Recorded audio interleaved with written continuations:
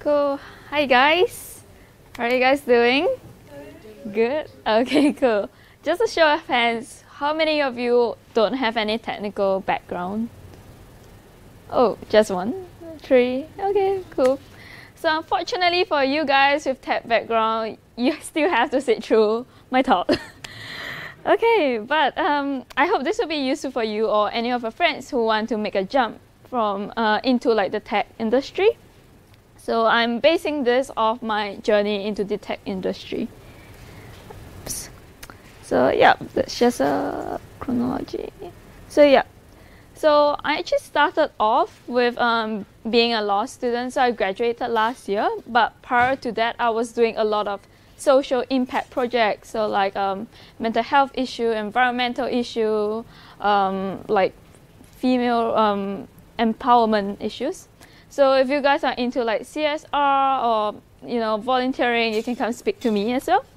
And I went over to the UK to do my university.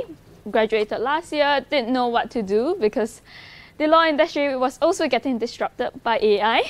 And so I thought, okay, this thing seems powerful, like this tech industry, what is it? So I took a year off to like figure my life out, going from country to country, basically just bumming around. Yeah, so I went around, but I also did like conferences in different countries. I enrolled myself in university programs in Japan and also in the US. And that was when I also did my interviews and everything in different countries as well, just to get a sense of what I would like to do it through the interviews, understanding like what industry this is about, what's the different roles that's in it for me, for someone with no technical like knowledge. So I joined this company in Singapore in March this year as a startup analyst, looking through the different startups in the Singapore industry and also in the Southeast Asia markets. Although we do sometimes touch on like the global markets. And I just recently left as well because I'm heading back to the UK for a short while next month. Cool. So I guess you guys are all quite familiar with these terms.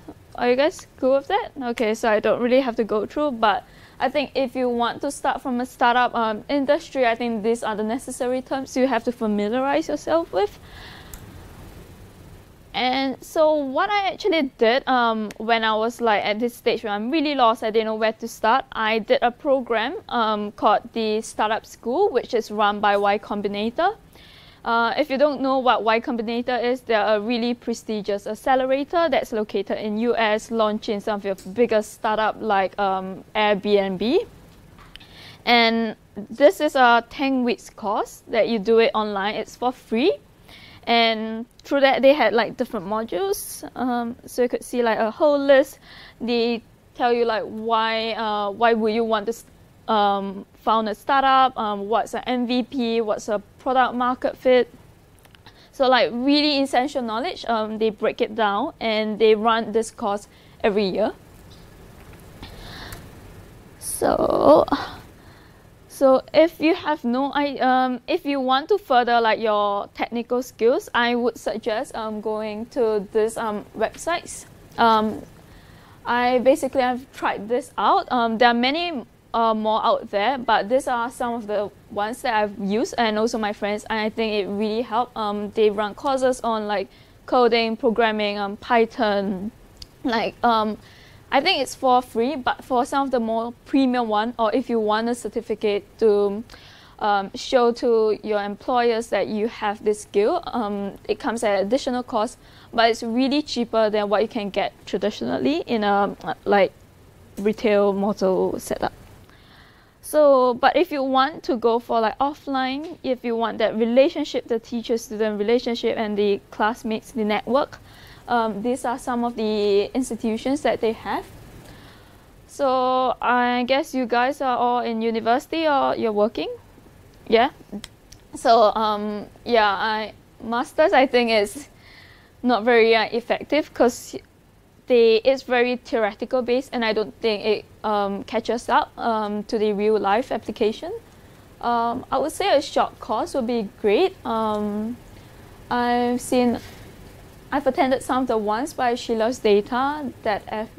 They are a bit more boutique, but the courses are really good.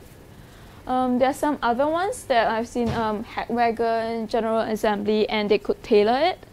But what I would suggest is that really going down and talking to a consultant to see what you want and to see what you want out of your career, to see if what the course is going to put you through, will it help you further whatever you want to do in your professional life. Yep. So another way I think it's great to find out about the tech industry would be meeting people. And these are the 3 ways I meet people: through conferences, events, and the various tech groups. So this was what I did when I was in the US. If you see this picture, I was over at Harvard. I was under the track called Entrepreneurship and Technology. So they get 300 delegates from different countries coming together, and they will be split into 5 different tracks. So one of it is technology and entrepreneurship. So I met great people. They had really like cool speakers. So this guy here, his name is Luke Hen, and he was Forbes 30 under 30. He founded a startup when he was in Harvard. He dropped out of Harvard, like I think it was a sabbatical.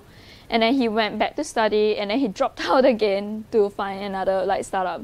They had a really like lax system with regards to how you want to plan like your academic path. So they, like in Harvard when I was there, the startup scene was really amazing.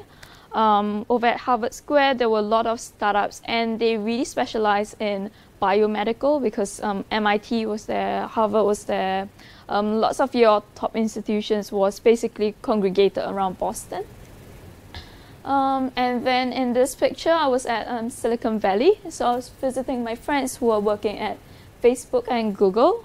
So they kind of brought me around and explained to me like how the Silicon Valley scene was going, and it really gave me a good perspective of how the tech scene was like in the US versus in Singapore. Yeah. So the other one was it was with luxury brands, and they are looking into how to use technology. So these 2 people there, this girl and the guy, so they're from Chanel and LV, and they're looking at ways in which they want to use technology to authenticate like their merchandise, to tell like counterfeits and the real ones. Yeah. So. And this was me in Singapore. I've already started working in the startup scene with my previous firm called Padang and Company. But this was some of the things I did. We went to Facebook on like a little study trip. And this other one, I was at a hackathon where we use engineering and coding solutions to help disabled people. So what I did was I couldn't really like engineer or like code, so I helped them with more of the back-end role. Like we did this wheelchair design. We had a cover for people in wheelchair. Like you don't normally think much about people in wheelchair, but people have told us that they can't go into the rain because they're using the electric wheelchair, and when it rains they just can't go out, otherwise water gets into it and it spoils the whole machine. So we thought of a cover to protect like the whole wheelchair and the system. And then I helped with the sewing because yeah, like the wheelchair was constructed using the 3D printer, and they did other stuff like making the cover. They use the metal bit, and you have to really have that in-depth technical knowledge. So I did more of the back-end role, but it really gave me a like they really taught me how to use it, like even though I couldn't really be there, but it really helped me to see how like even if I don't have the technical skills, I can still kind of get involved in it. Yeah. So events, yeah, so I like to go on Eventbrite because they often tell me what are the things that's available, and you can also sometimes, I think you can see your friends when they sign up for it. And recently they've merged Eventbrite with Facebook, and you can see the events that your friends are going, and it's the algorithms actually track like what are the similar events that you have interest in, and they actually prompt them up. So these are various tech events, and today I just came from InnoFest Unbound, which is held at Marina Bay Sands, where lots of startups are in, and it's pretty cool. In fact, I just saw Halima Yaakob when I was rushing over here. Yeah, so groups. So like Women Who Code is basically on Meetup. There are other groups on Facebook, Telegram, and WeChat.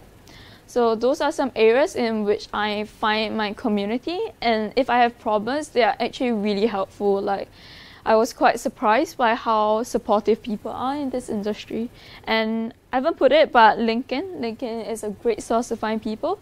Sometimes even if I don't really know the person and I need help, when I message them, they will actually like take time to reply me, or even schedule like coffee just to talk through the problems. Yeah, so yeah, that's the end of my talk. Yeah, cool. Yeah. So you talked about MOOCs and online courses, yeah. right? For me personally, I start a lot of courses but never end up finishing them. So what do you suggest? What do you do to finish them? Do it with a colleague. Okay. That's what I did. So I had an intern who was really into programming and coding. So so some of the links that he gave was actually how I came to know of it, and I tried it. So we kind of like motivate each other, like, hey, how's your progress? Like, how do you do it? But that, of course, you need to find someone. You need to get someone who you could pace yourself with. Yeah. Yeah. Cool. So yeah, anyone has any questions? Yeah. Now I'm aware of your journey, how you get into the tech, but maybe I missed that part. That what actually motivated you to be into the technology? Okay. So I was in law school, and at that time, the industry was getting disrupted in the UK. But so we had conferences which I organized, and the lawyers were basically saying that AI is gonna take a viral role. Like, you don't need lawyers next time; you can just run it through like a computer. So it was like, oh no, like my rice bowl is getting like disrupted. So I was like, I think I need to find out like what this is about, and how to future-proof myself. And it's been great. I mean, I've met law firms in Singapore who have started adopting AI, and they were like, they really like it because it's on a productive base, a value-added, how do you say, billing system. But in Singapore and a lot of countries for lawyers, it's hourly-based billing.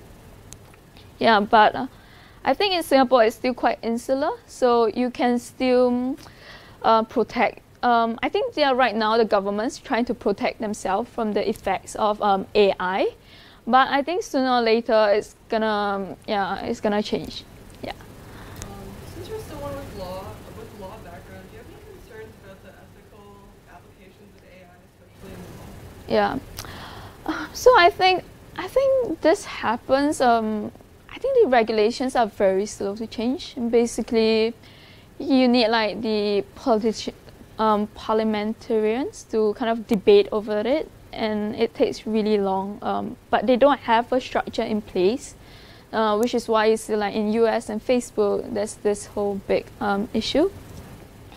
In Singapore, I think they are trying to protect this, and they are using the fake news law bill to prevent this widespread rumor from spreading. But I think they haven't really looked into like future-proofing like the laws itself. So a lot of the laws are very outdated, very old-fashioned. Some of my friends who are involved with this whole regulatory, they said that they want to change it, but the system has been very rigid. By the time they change it, like the whole industry has shifted again. So it's also like on their end, how do they do it? But I think on the company's end, it's also being upfront with what they're doing with like data. I think lots of companies aren't doing that, because if you do that, you lose your revenue source. It's a very tricky issue that I think I'm not really in a good place to say it. But I definitely think that for the government, they have to think ahead of how the industry is actually gearing towards. Yeah. Cool. So any other questions? Yeah. Yeah, so you said you got a job as a startup analyst. Yeah. And at this point, so did you pick up tech skills like coding, or what did you put in your resume to attract the attention of a job? Yeah. So okay. So my role as a startup analyst was I look at the different startups in the field, and I look at how their technology is. So let's say you have a chatbot. I'll look at your chatbot and see how is it different from the other companies, and basically doing an internal like rating, and see what is different and what is how this can be applied to like different companies. So my company, we do strategic partnership between startups and corporates. And I look at how is this startup relevant to our client, which are the corporates. And I would say that I haven't, because my role isn't really a very technical thing. So I did like learn some programming on the side using the courses that I did online. But I would say for me now, I'm not trying to be a programmer. I'm not trying to be a data scientist, but it helps me in terms of data literacy. And when I talk to people from startup, like technical, like co-founders, I can better ask them like, what is your system running on? And it just gives me a better idea of what their technology is. Yeah. Yeah. Any other questions? Cool. Thank you so much. Yeah, cool. So that's my LinkedIn if you guys want to add me. Yeah. So yeah. And I'm gonna teach you guys a new thing. Do you guys have LinkedIn? Okay. So if you go to LinkedIn, if you go to people, and if you click on the middle one, you can find people nearby you if you guys want to try it out. So I think this is really useful, especially at events. Yeah. It's not Tinder. Don't worry. But you have to on your Bluetooth. So you can search like people nearby you. That's good to know. Yeah, it's really cool. I learned it from one of the workshops. I went, She Loves Data. And that was a life changer because I don't have to go adding everyone I want to catch up with. Like, it would just be like, turn it up. Yeah, and then I can see people who are already in the area and just add them on LinkedIn. So I hope this knowledge has been useful. So you don't have to go and talk to like 100 people and add them. You can just get them to turn it on and add them. All right, cool. Thank you. Right, thanks.